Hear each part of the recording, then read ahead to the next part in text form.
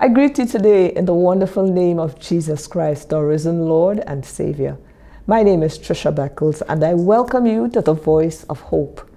This program seeks to encourage and remind us that God is always looking out for us, and as a result, we can trust God, we can give God thanks, we can give God praise, and we can indeed see the hand of God at work, even in the midst of our most dire situations. And so, like David did in Psalm chapter 42, verse 11, he says, "Why art thou cast down, O my soul? And why art thou disquieted within me? Hope thou in God, for I shall yet praise him, who is the health of my countenance and my God." So in the midst of life, we can trust God. In the midst of everything that God allows us to face, we can give him the praise, the honor, and the glory. Because once you know that God is with you, once you know that God has got you, once you know that God is looking out for you, you can conquer any situation. You can make it through any trial, any storm, any testing. And so, as we journey today, I just encourage you to trust God. Don't be afraid to lift up your situation before God. He already knows. And even as we allow him to walk us through, you will see the goodness of the Lord in this, the land of the living. Shall we pray today? Father and God, I just honor you. I thank you for today. I thank you for life. I thank you for loving us the way you do. I thank you for being our God. Thank you for making a way through your Son, Jesus Christ, and reminding us, God, that there is still nothing that is too hard for you to do on our behalf. And so, God, even now as we gather under the umbrella of the Voice of Hope, under the umbrella of the Tobago Inspirational Network, I thank you, God, because you see each and everything that has gone into bringing us here today. And we thank you, God, for your perfect will for our lives. I thank you that you see each and every heart under the sound of my voice, each and every person that is tuned in, each and every situation, God, and we place it all before you. Mighty God, I ask you just to move upon the behalf of your people and allow them to know beyond the shadow of a doubt that there's still nothing that is too hard for you to do, that you see them right where they are and you love them, oh God. At their worst, you love them. At their best, you'll continue to love them. And Father, we thank you for Jesus Christ, your Son, through whom we have access to your throne of grace. So Lord, even now as we commit this time into your hands, God, I say, have your way. Have your way with every person. Have your way, oh God, even on the atmosphere, Lord, in every single aspect of this presentation. Lord God, the glory belongs only unto you. So we say, let only your will be done and let only your name be glorified. In Jesus' name, amen. I want to remind somebody today that you are significant to God. You may not seem significant to anybody else. You may be used to people just ignoring the daylights out of you. It may seem like what concerns you is not a bother to anybody else. Even when you try telling somebody else about it, it may seem like, what are you talking about? Listen, we have bigger things to worry about. Don't even study you and your nonsense. But I'm saying to you today that indeed you are significant to God. And there is still nothing that is too hard for him to do on your behalf.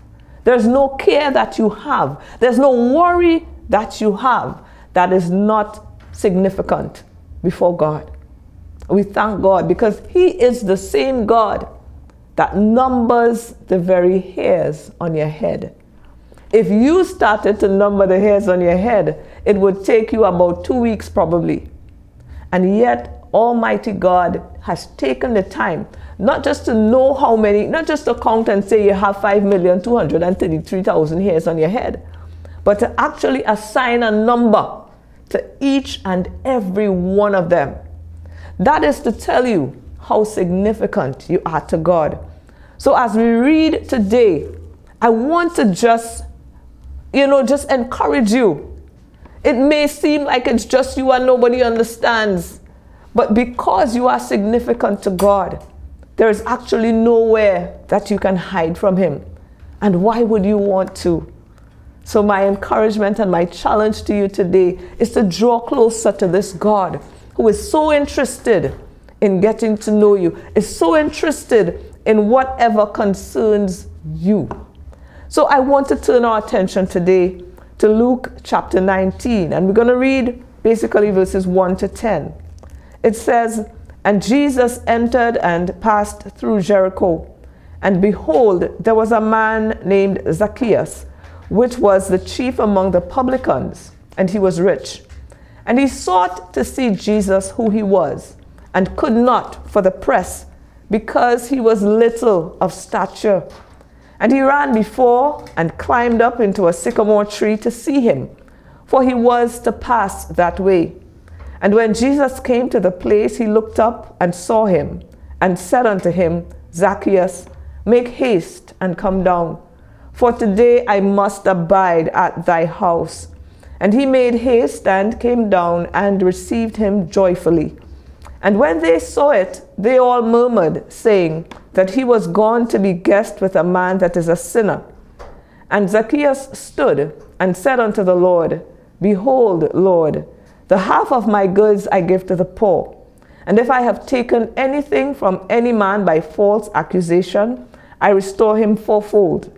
And Jesus said unto him, This day is salvation come to this house, for as much as he also is a son of Abraham. For the Son of Man is come to seek and to save that which was lost. Hallelujah. I'll stop there. A lot of us already know about Zacchaeus, a little short man. Jesus is passing along the way, and Zacchaeus wanted to see Jesus, and so he had to climb up into a tree.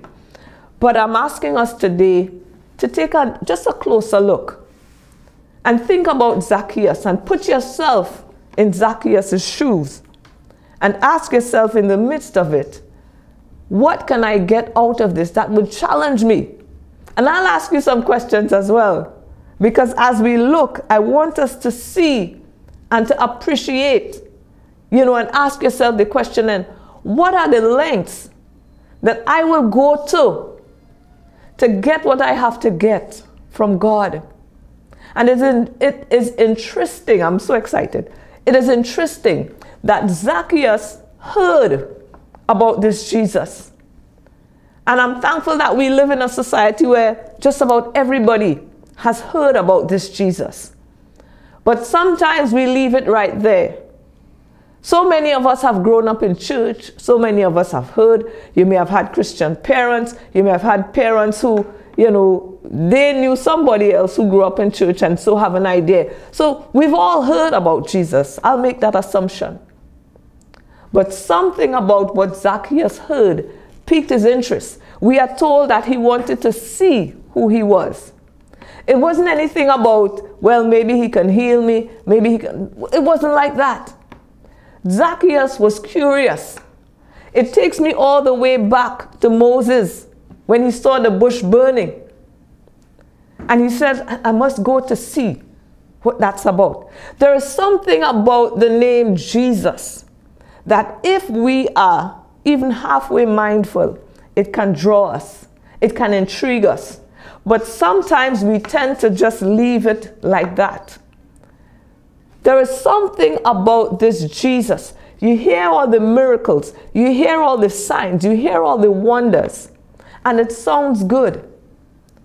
But sometimes we allow our problems. Sometimes we allow our limitations to just prevent us from pressing forward, finding out more, getting to know more about this Jesus. Sometimes it seems hard. And I mean, think about it. Here is Jesus in this scenario, walking with a whole crowd of people around him. How easy is it to start to think, maybe he won't have time with me? Sometimes we pray and we don't get answers right away, and we think, well, God busy, he don't have time with you. Maybe my prayer is too insignificant. Maybe people have bigger needs than I do.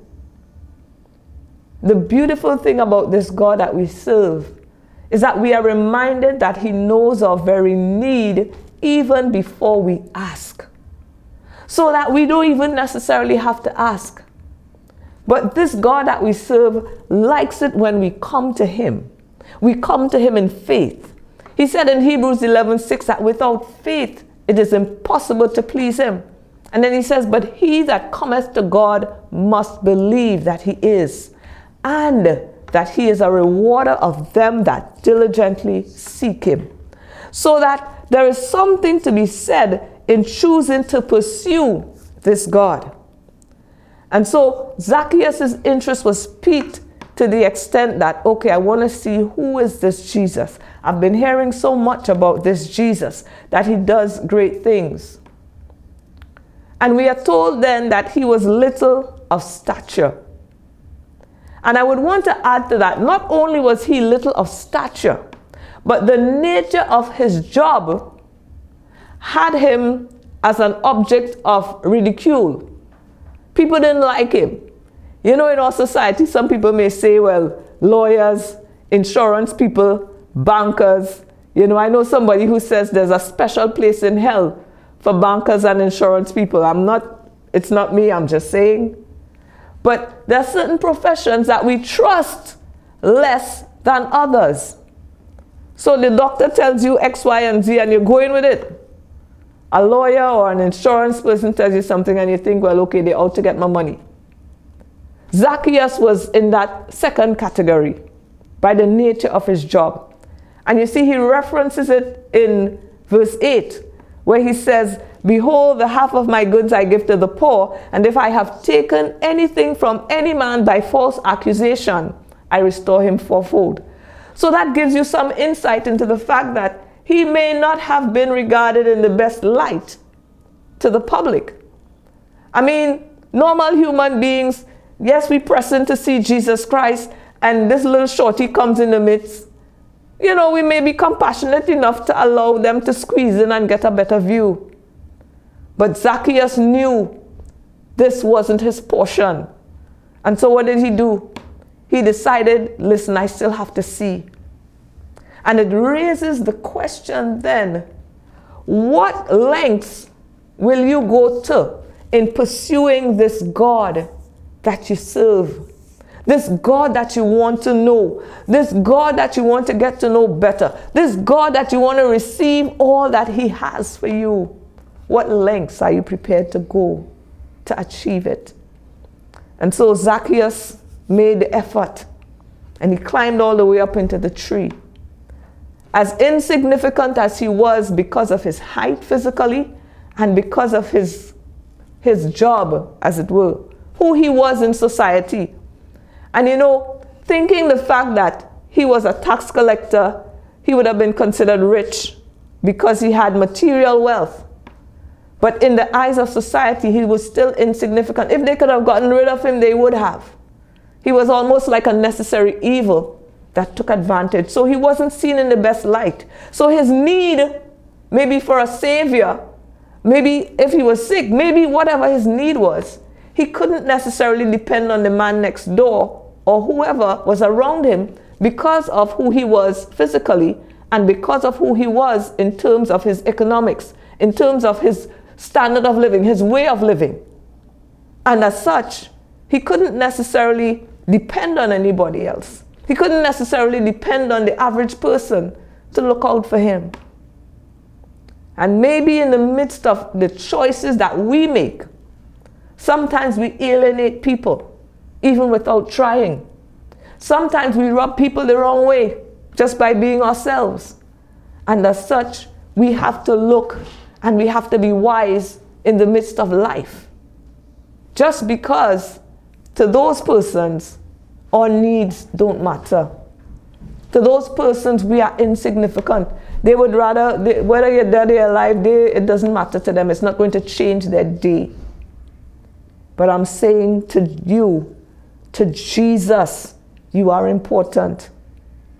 And so Zacchaeus made the effort, and he climbed up into the tree, and Jesus noticed it. Because God doesn't see as man sees.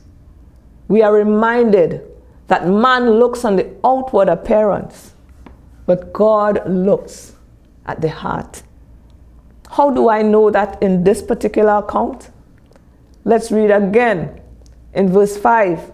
And when Jesus came to the place, he looked up and saw him and said unto him, Zacchaeus, make haste and come down, for today I must abide at thy house.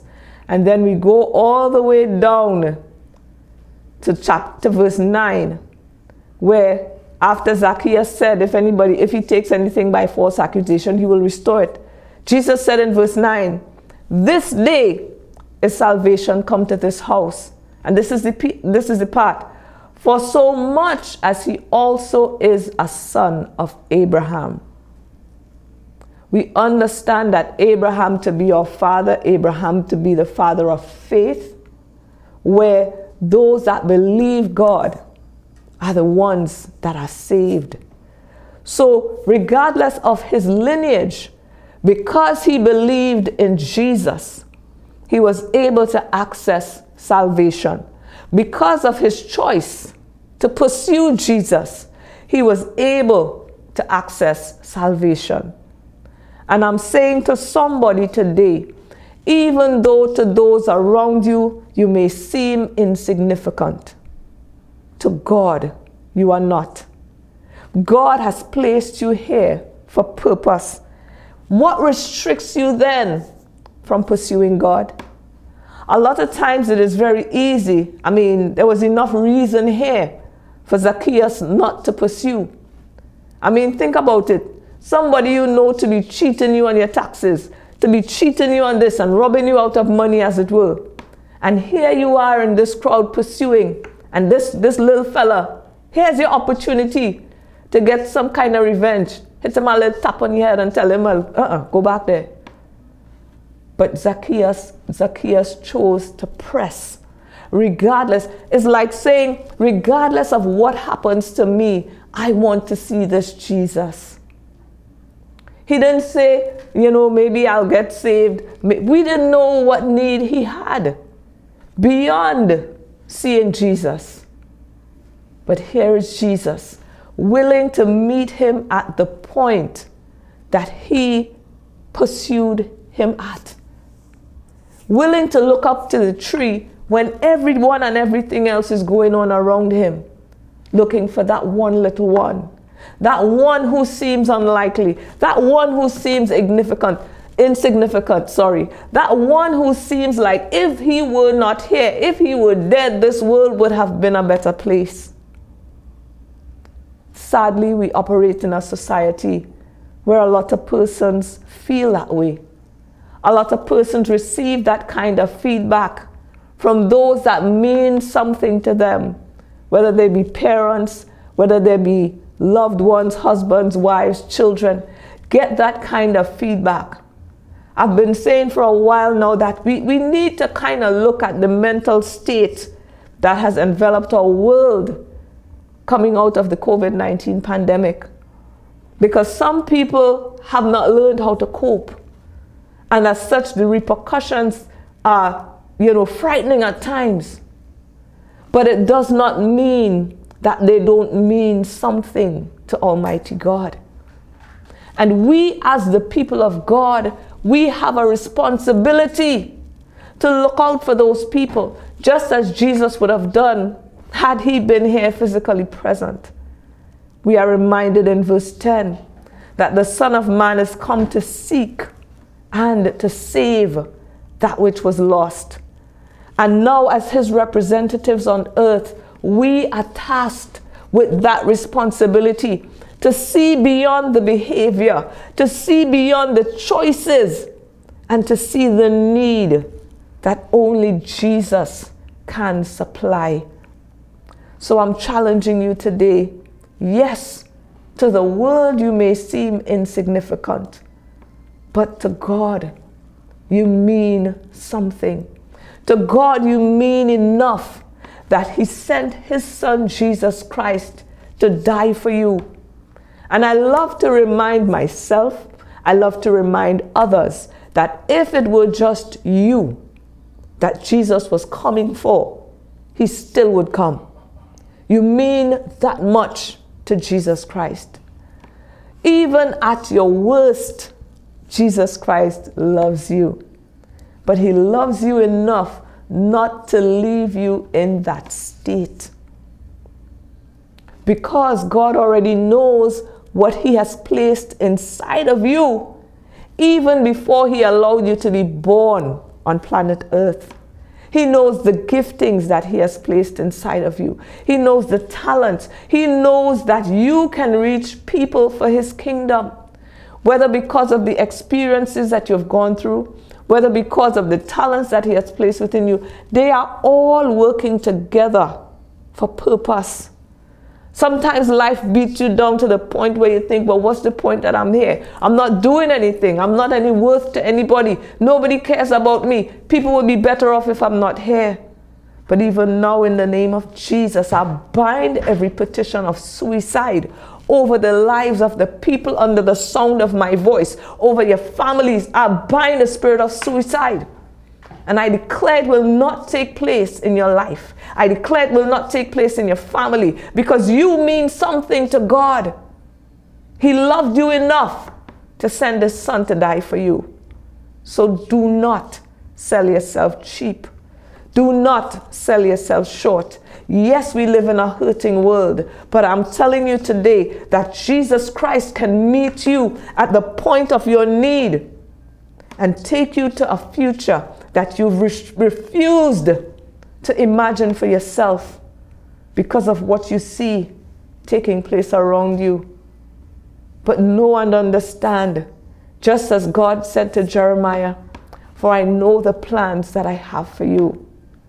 God sees you right where you are, in the midst of your mistakes, in the midst of your challenges, in the midst of your testings, in the midst of your trials.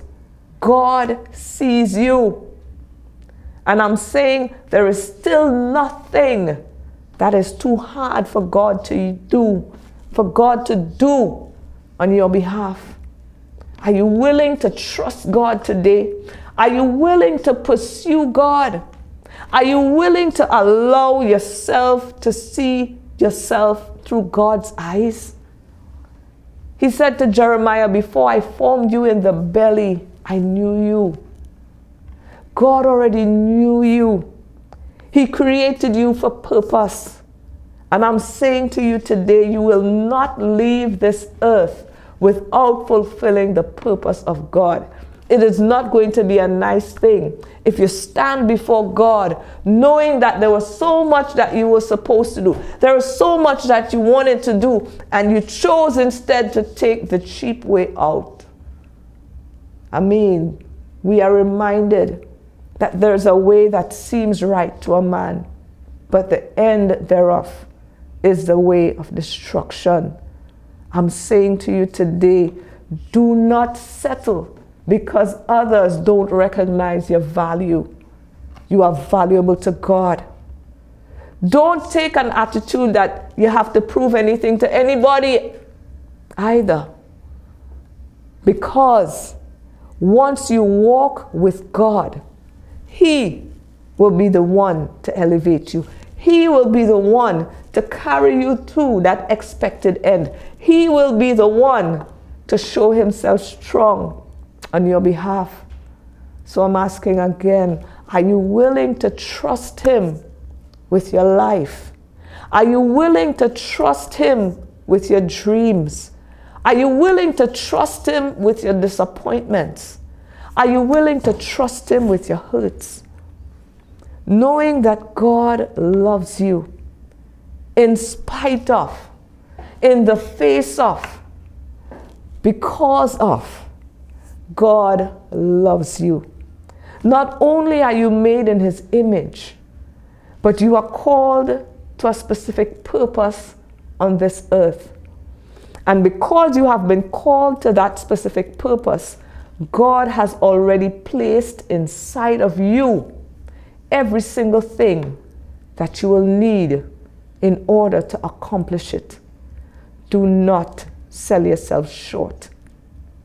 I'm sensing a whole lot of hurt under the sound of my voice. And so many persons do not necessarily know where to turn to. But I'm challenging you today to pursue God. Pursue God. Don't be afraid to tell him. That's one of the things I love about God, where you can tell him exactly how you feel. Sometimes we feel we have to make all kinds of fancy prayers. But you can tell God exactly how you feel because he already knows. God is not afraid or overwhelmed by your challenges.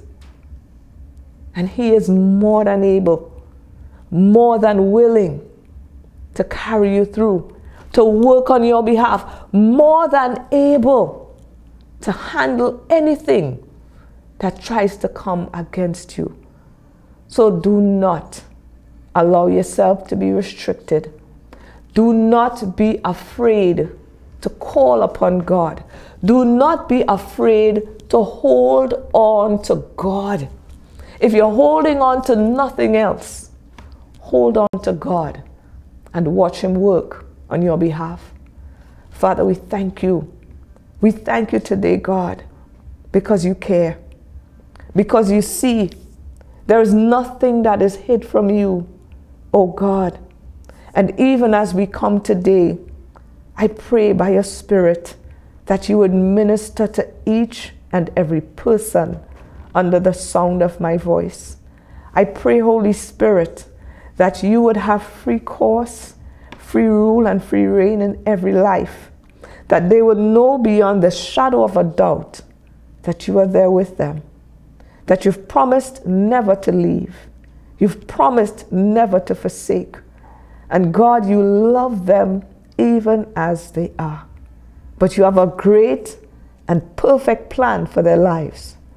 So God, even now I commit your people into your hands afresh.